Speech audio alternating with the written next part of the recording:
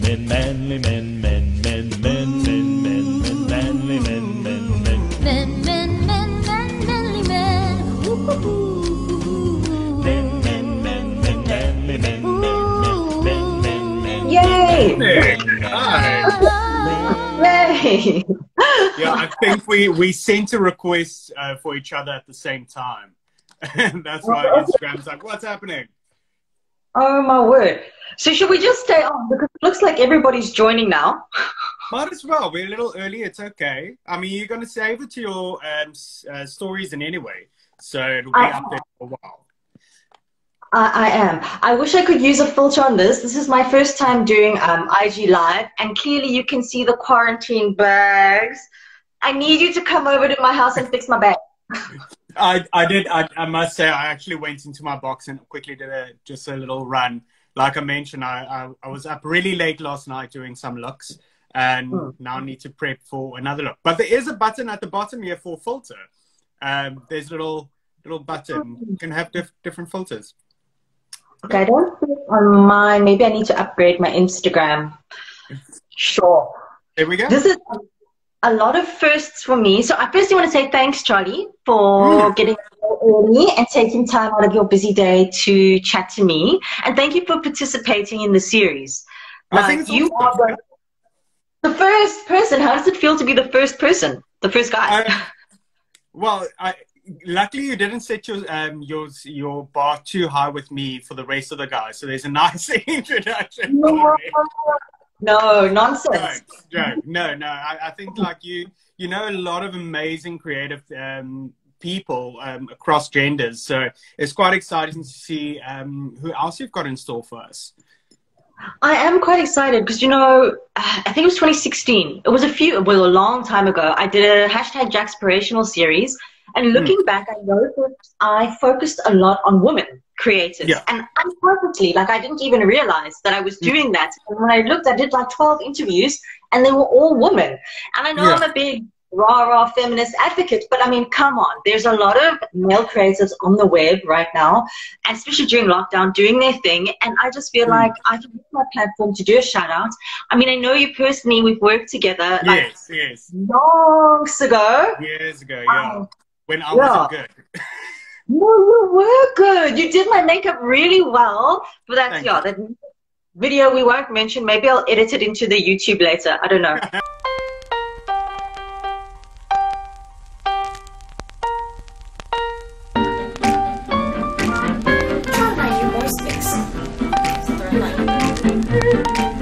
Some of my followers don't know me for that. They only know me for travel. So... See, that's the thing. I think that's really cool because we've got a different side to us creatively that also my followers, you know, every now and again, I just dip my little toe into the creative kind of like the stage. And everyone's a little bit like shocked, like, what, you do that too? And I'm like, don't worry about it. Just look at the face. Just look at the face. I was going to mention, am I allowed to mention that? Because you are very creative. You are like a Charlie of all trades. And so, I mean, I had to this morning. I was so nervous because I was so excited. My first live video that I actually did pin a few questions, but it's very informal.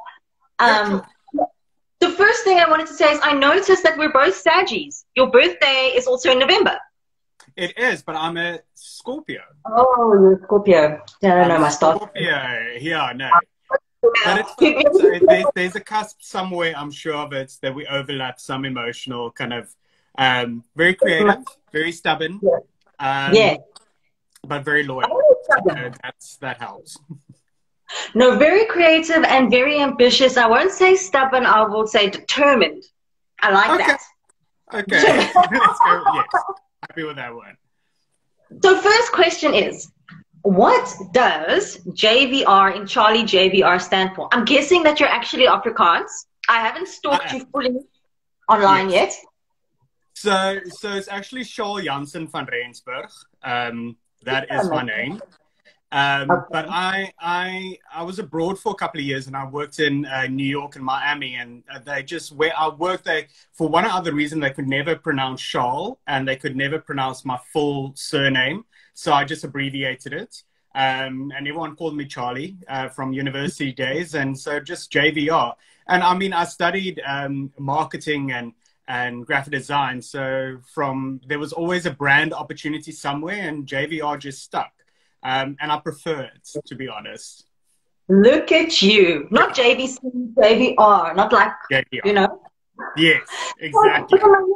My next question is, because you're quite good at putting brands together and stuff, where did CharlixBoi come from? Where did that name and that brand come from? How did you decide, okay, that's what I'm going to call my brand? Well, it was always, I think when I started Charlie, it's actually CharlixBoi. Funny enough, I always had a thinking of like any brand collaboration that you've got is like a name X, you know, and then the brand name. So it was always, Jack's by Inglot or whatever. So there's always that X. So it's sort of like it was a preempt of future collaborations or brands or anything like that. It would be, Charlie by something.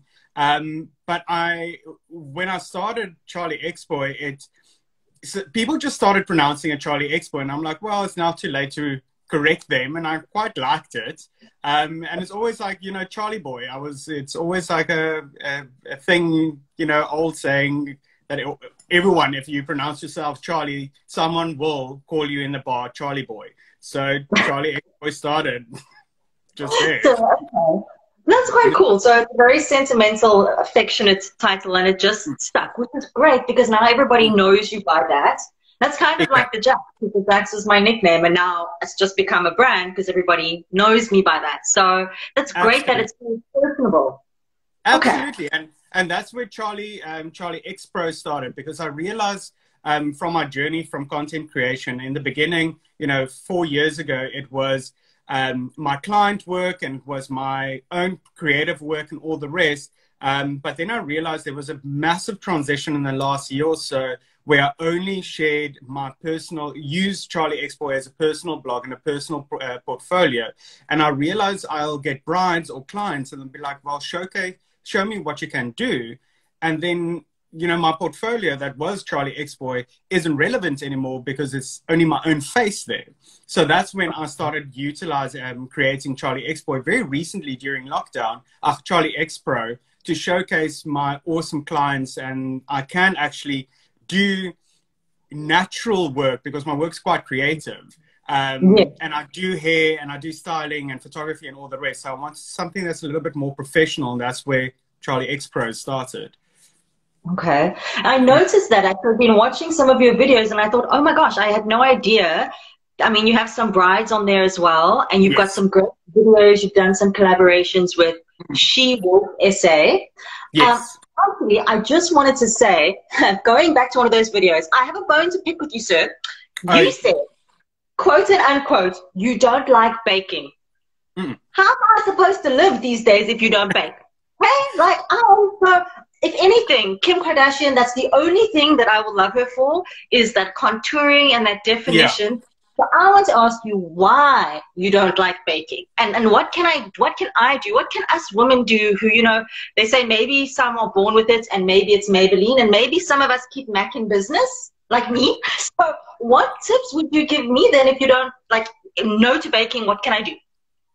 So baking is a massive trend, but our kind of side lives and years ago, baking is actually a drag trend and it's a stage trend. So what does that mean? What did we do on stage? We sweat a lot. We've got a lot of, we have to have our makeup last longer. You are using oil products. So you're using pan sticks, anything like that. So baking is locking in and extracting moisture and is making sure that the makeup lasts longer. We are not professional. We're not in paparazzi every day. We're not on stage every day, although life is a stage, yes.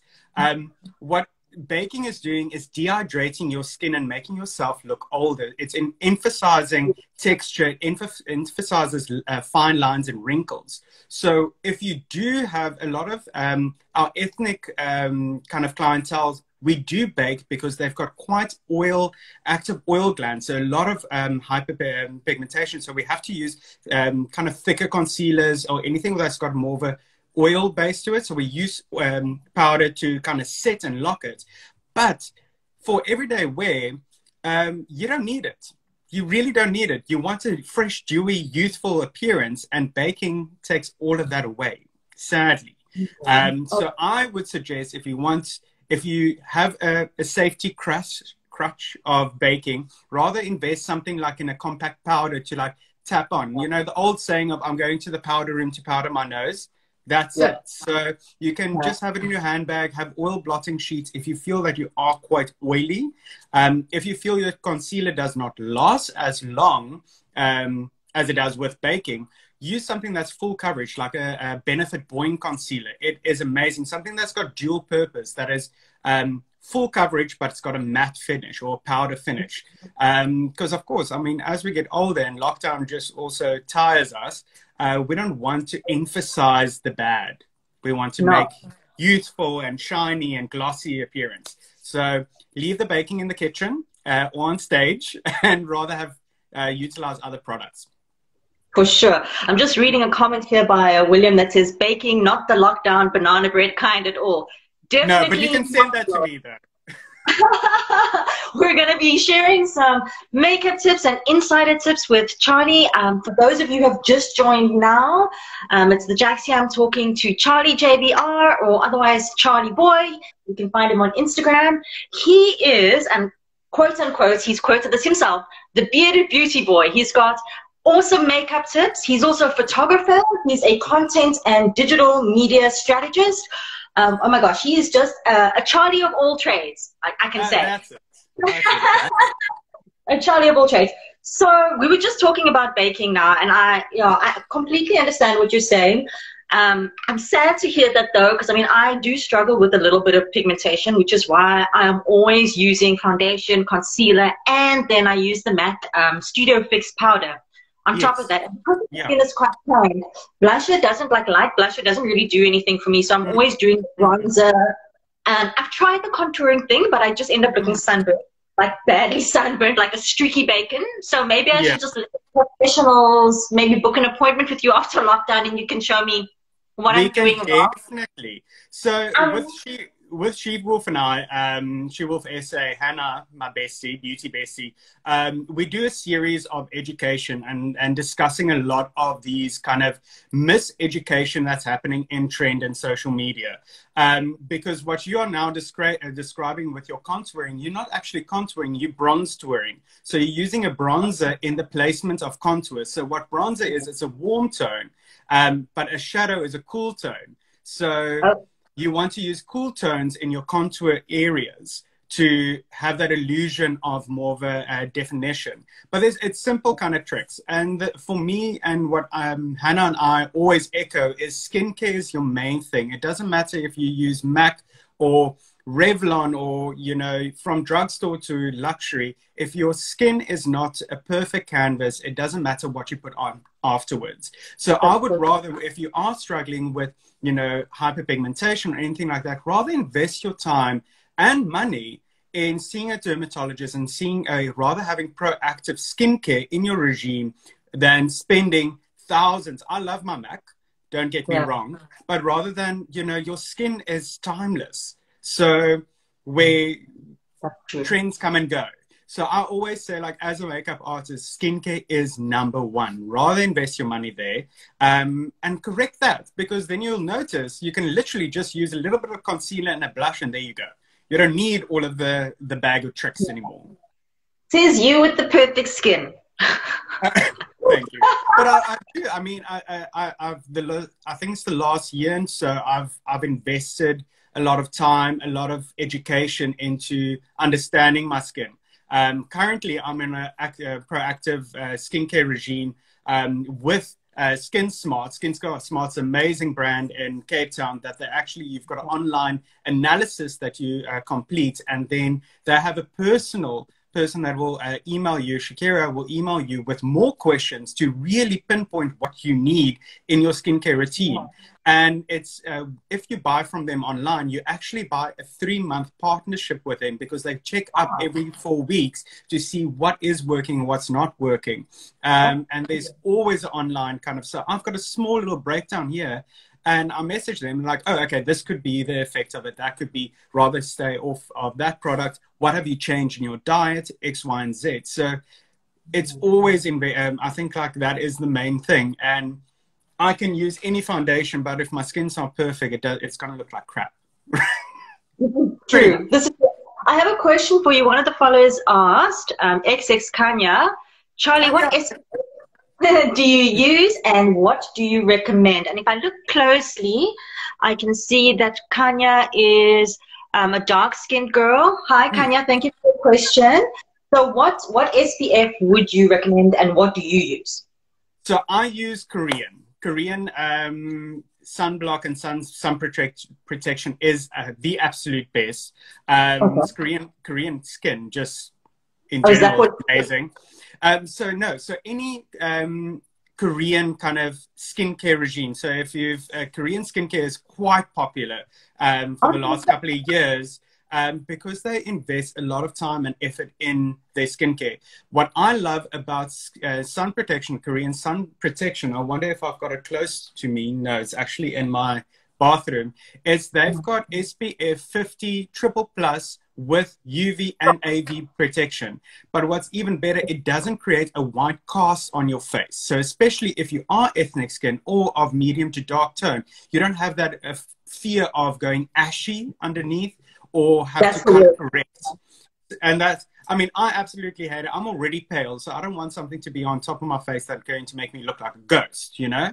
And it's something that it's not oily, it absorbs super quickly. You're going to invest money, but I think it's flawless. It smells incredible. It's fast absorbing. So any Korean sunblock is a win in my book.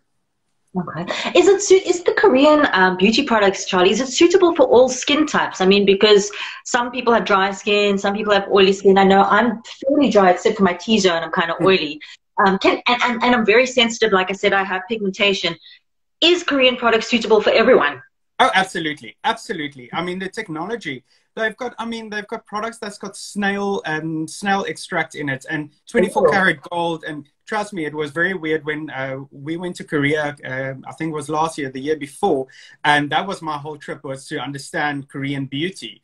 And it was phenomenal. We stocked up on so many, but we've got amazing suppliers in South Africa that do stock Korean skincare and skincare product. You've got Shop Glow Theory, you've got Lux Loft, you've got Buttercup, and there's a whole array, and they're online. Lux Loft is my personal favorite, and they've got a variety of high-end to affordable. And they do, I mean, Koreans have perfect skin because they use all of that, but they also struggle with very acne-prone skin, very oily skin, very dehydrated skin. So they have a variety of skin textures and skin issues that I would suggest, like Korean skincare, do invest in it. And their social media, our local suppliers like Lusloft and Buttercup is very active on their social media and will always guide you in the right direction for products. Okay, so Kanya, I hope you were taking notes what Charlie just said now. I had another question from Gino. Hey, Gino. One of our males on here wants to know about where can one find Korean products. And by the way, since it's a guy asking, can guys use Korean face products? I mean, the skincare products, is it both suitable? Because some guys' skin is actually tougher than women's skin. So is it suitable for both genders? Absolutely. All skincare is suitable for all. The only difference when it comes to a lot of the skincare products is the packaging, where it says for man. That's the only difference. It's male Fred. I mean, I've got so many delicate kind of bottles on my desk, but it's the ingredients. It's not the packaging that is protecting or feeding my skin. It's the ingredients that is. The awesome thing about Korean kind of beauty industry, they actually do have a massive subculture that is only dedicated for men. They've got beauty houses where for foundations, concealers, and all the rest. If you look at K-pop kind of thing, they pride themselves on perfection. Sometimes a little bit scary because you think it's filters, and then you meet them in real life, and they actually do have glass-like skin. But they do invest a lot of time and money in their skincare and beauty. So For local, I say Lux Loft. You can always DM me after, and I will definitely send links. Lux Loft is great, and Buttercup. They've got amazing variety of skincare, skin protection, mud masks, sheet mask, all the rest. Yeah. And is it affordable, or is it like, you know, expensive or medium range? What would you say? There's a variety. There is a variety, but you also have to remember it's Korean products, so there's import. So the products, you know, a trip to Korea, I won't suggest it now in our time now, but my trip to Korea, I was looking at how much we spent for the flights and all the rest, and how much I bought, and I mean, they are sample queens in Korea. That's what I love when you go and shop there, because you buy like a thing and you get a whole bag of samples.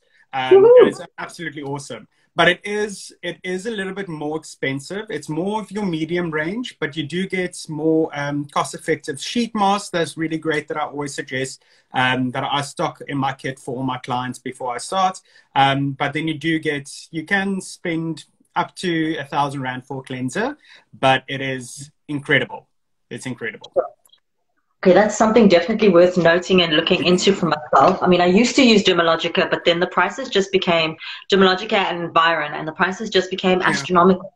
I mean, 2,000 Rand for a cleanser. I mean, who can afford that? So it's nuts. Okay, so let me go back to the script, because I have some questions for you. First of all, what I wanted to ask is, you have the most gorgeous red hair. Are you a natural ginger? This is completely not. Okay. The older I'm getting, the darker my hair is getting, but my beard's all natural. So I actually color my hair to match my beard. But yeah, it's funny. The older I'm getting, the darker I think. But now it's getting lighter because there's a lot of gray coming through. No, I love it. I love it. That was actually one of my opening questions. So thank you. Thank you for that. And then I want to get like a little bit more personal. So the makeup side of things. How old were you when you first discovered makeup, and how old were you when you started playing around with it? Okay, so I was very growing up with freckles and being ginger. I was very ginger when I was younger. You know, you mocked a lot and you teased a lot. So I remember this really, really like it was yesterday. It was on my way to school. I think I was in standard 1. So what's that now? Grade 3.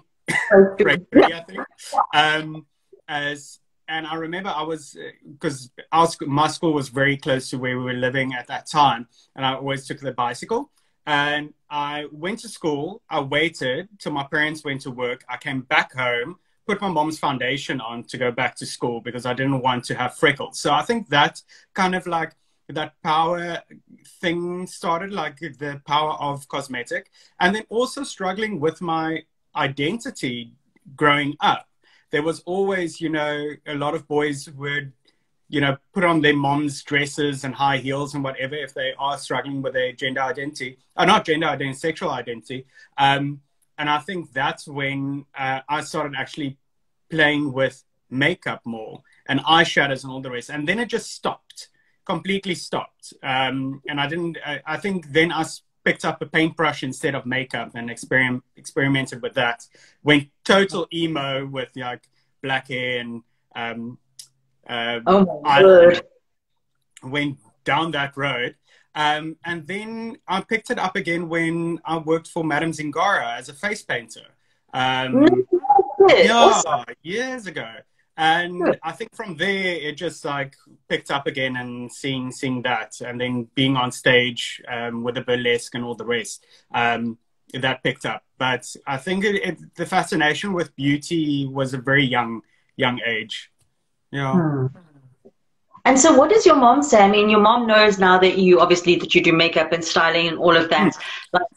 Does she come to you for tips and things like that? I know I used to look up to my mom when she did her makeup back. I mean, I inherited her 70s disco collection eyeshadows.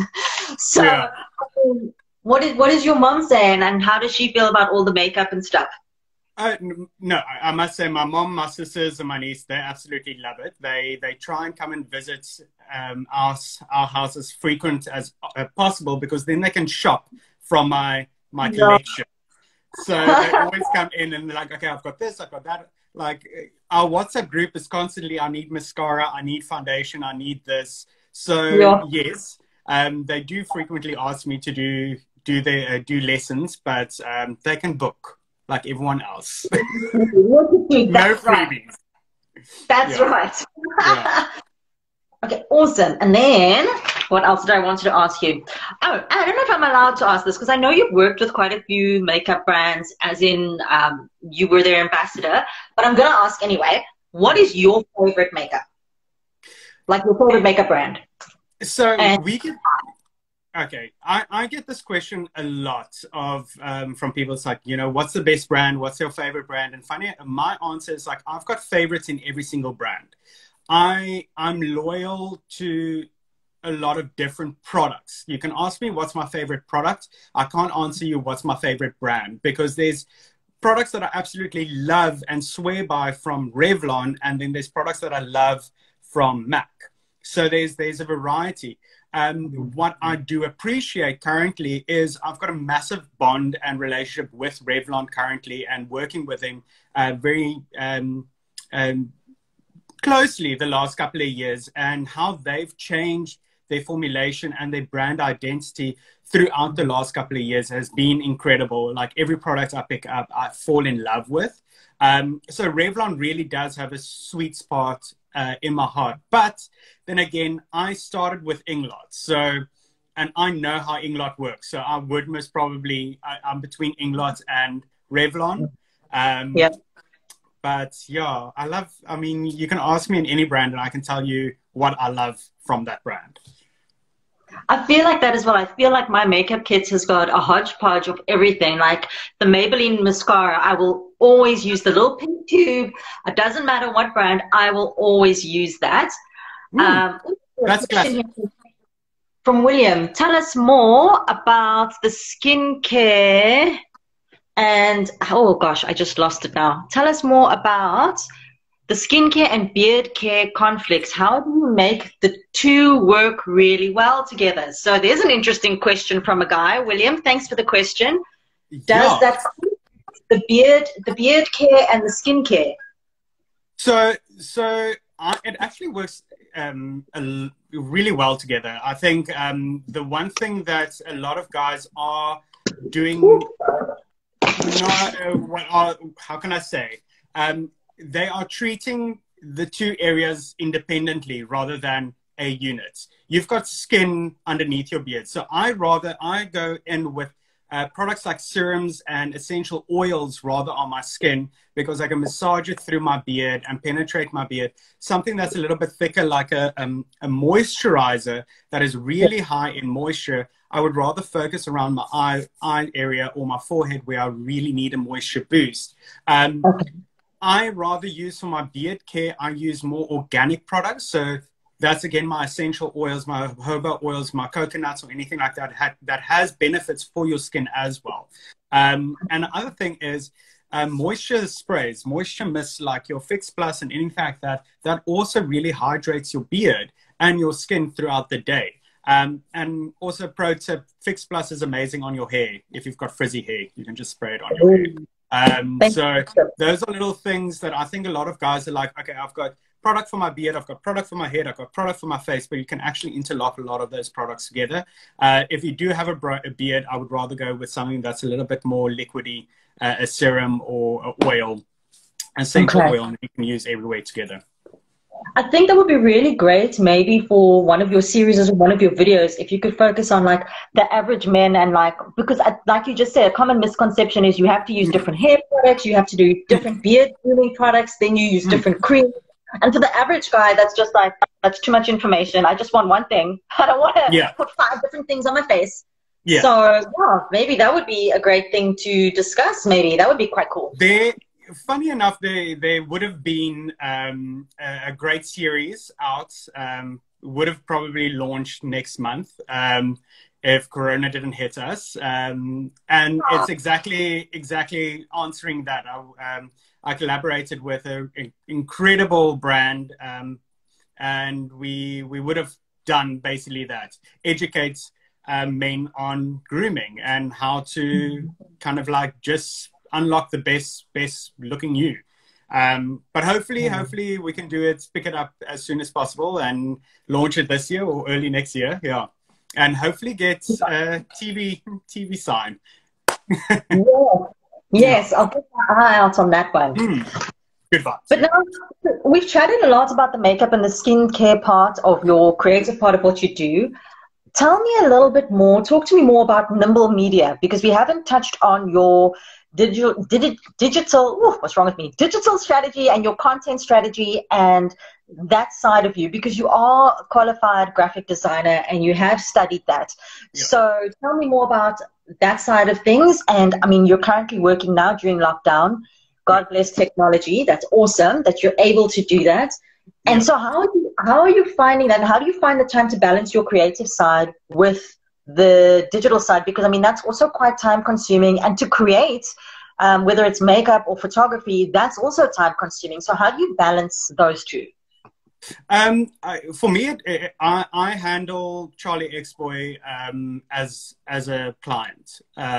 So there is, you know, you have to work on schedule and all that. So Nimble Media, you know, I worked corporate for many years, switched between from in-house to agency, and then also consulting for awesome brands and international and local. But I realized I'm a team player, but I can't work for someone else. So that's when Nimble Media started. And CharlixBoi was actually an experimental platform. So where I could pitch ideas to clients, and all my clients are small business enterprises, so your smaller kind of guys, I could pitch them ideas with stats from our own platform. So CharlixBoi was actually just an experimental in the beginning to understand and identify different kind of strategies and kind of formats of writing, or kind of how you're going to approach your audiences. And that clearly I did it really well at that point. Now it's growing really rapidly that fast. But I've got awesome clients, and all my clients are in the beauty industry as well, from barbershops to hairstylists. I've got now a client that's approached me that is an online beauty retailer. So I do keep everything in that realm, and I want to be unique as a digital agency for the beauty industry. That's the goal. At the moment, it is on pause, so there's nothing too public. My website I've taken down and everything, because at the moment, I cannot. I'm at that tipping point of getting more members on board with Nimble Media, and then that means I need more clients. Then it becomes an agency, and like I'm not quite sure if it's Charlie or Nimble at this moment. So. But that's been on a kind of tipping scale for a while, and I need to make a decision very fast. Okay. Well, you actually answered my question, because one of my next follow-up questions to that was, how do you set yourself apart from everybody else? Because there's quite, like in Cape Town, we live in Cape Town, and there's quite a lot of people who do social media or content strategy, and because you focus solely on the beauty side of things, that already sets you apart from the competition. So, yeah. Awesome. And then lastly, I just want to touch on, I actually wanted to just do a quick chit chat for 15 minutes, but it's been awesome. We've spent With me, I can never do 15. This is great, because I haven't been able to chat to you for such a long time. So now the catch up, the perfect catch up. And my last question was, in the interview, and I know you've mentioned this as one of your best quotes, I'd asked you who or what was one of your biggest motivators. And if I can just read from the interview, you know, you said growing up, there was a lack of positive LGBTQ role models, and those known in the beauty and fashion industry were always portrayed as overly feminine, eccentric, and completely unrelatable. And my motivation is to show a wider aspect of my community, to not only break stereotypes, but to motivate others to be themselves. And I think that is so amazing. Hats off to you. That's so important. No, it is important to show that side, because then I don't know if it's been the media or society, like you say, that there's always the stigma that if you work in the beauty industry and you are gay, then you must be overly feminine. You can't be anything else. It's different. Exactly. So, and what I love about you is you are so versatile. You do a whole host of creative things. You aren't one-dimensional. And even earlier when I asked if I can mention the bearded lady, the drag that you do, I mean, that's phenomenal. Like you don't shave your, which is great. It's completely against the norm because when most artists do drag, they completely shave everything. Yeah. You have the beautiful beard. You're just so unique, and I love that about you. So thank you for being so you and being authentic and true to who you are, and not trying to be somebody else, because that's really important. I think we need a lot of that. Absolutely. I think like trying to be someone else is firstly exhausting. It's, you know, you've always had this pretense, and I think social media really, because I do have this platform and I have a lot of younger audiences that do reach out to me and ask, or from a content creation point of view, or how to deal with their identity in across family or in environments that they are in. And there's always this whole misconceptions, like I don't feel like, you know, I like playing rugby, but I also think I want to do makeup, but I don't want to do, I'm like, you don't have to, like, do whatever you want to. Currently, we've got a vast variety of incredible artists that identify across spectrum, that can really, that, you know, it doesn't matter what they do in their social life, it's their art shows. And I think that is the main thing. So I'm glad it's now currently starting and it's happening. But when I grew up, yeah, I mean, you had the most flamboyant queen. I mean, don't get me wrong. I have my moments when I'm a very flamboyant queen myself.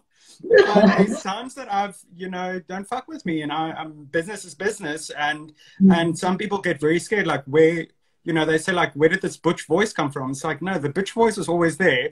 It just, you know, you're messing my time now. Business is business. And I think young kids, there isn't like a box, and that's so annoying. But yeah, all right. No. It's. I really appreciate it, and it is important. I think more people need that voice, whether you're gay or whether you're not gay. And I mean, I have three nephews myself. And the mentality, the old school thinking that kids grow up with, like pink is for girls, blue is for boys, and you can't do makeup if you're a boy. Only girls do makeup.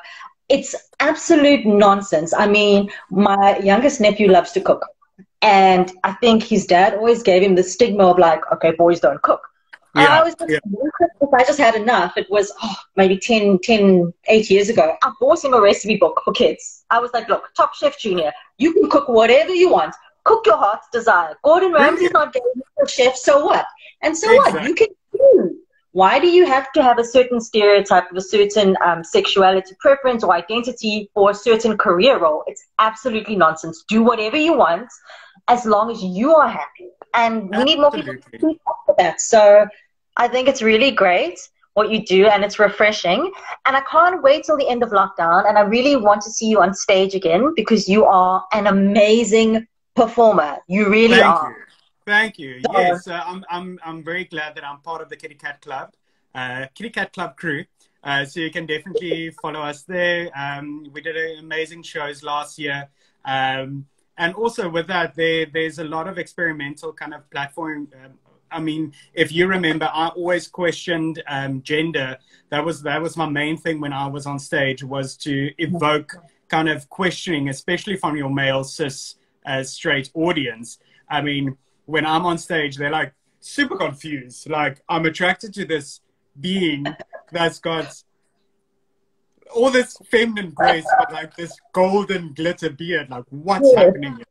And that's always the thing. It's like, if you question something, you're starting a conversation, you're addressing something that you must probably suppressed. And that comes to my point. It's like creative and the cultures was always portrayed as soft and feminine and fragile, where I felt that is actually, creatives is the strongest platform because we address our emotions, where I feel a lot of straight males, they suppress that because they see it as a form of weakness, but it's actually a massive form of strength when you actually address your fears. And I mean, from actors to cooks to artists, I think, why must identity or orientation be assigned to a creative passion? I think that is complete bullshit. I completely agree with you. That's 100% correct. And it's just that freedom of expression and having someone to stand up and say, listen, like you say, you push the gender boundaries, especially in burlesque. And for me, that's always so interesting because there's always clearly defined roles, like women should be seen as this and men should be seen as that. And even like, I mean, because I identify as a feminist, that doesn't make me butch. That just means I feel that women should have equal rights to men, even guys can be feminists, just by the way. I agree. And if I want to wear a pantsuit like Marlene Dietrich, doesn't make me some butch person. It just means I like pantsuits, and I shouldn't be judged for that. So it's great to be able to have that. And I'm going to look up the Kitty Cat Club. Actually, are they on Instagram? I haven't heard of them. Okay, yes, the Kitty Cat Club. I mean, yeah, it would have been. I'm sure, you know, everything lockdown has affected us all. And literally just before lockdown, we were on a great roll with a regular regular kind of calendar with the what's the stage name? Alexander Bar, the old Alexander Bar. So we performed a lot there, especially with a new stage. And yeah, we've got a variety. It's all female cast usually, and then me that dabbles everywhere. But yeah, it's like incredible from classic burlesque to circus burlesque to singing and everything in between. And it's really a vaudevillian showcase of absolute desire and despair. It's beautiful. Love it. Love it. Charlie, I'm not going to take up any more of your time. Thank you. Thank you. Thank you. Mwah, so much. It was an awesome chat. It was so nice to chat to you. And yeah, for everybody who's watching, the full interview, the full blog has gone live on the Jax blog today. The link is in my bio if you want to read up more about Charlie and what he does and where to find him on social media. Please go to the link in my bio and click on the link and you'll find all his contact information. You can also work with him, I'm sure, after lockdown. I'm sure he'd be happy for that. So yeah. Thanks everyone for your time. Charlie, love you lots. Have an awesome Monday. You too. Bye. Ciao.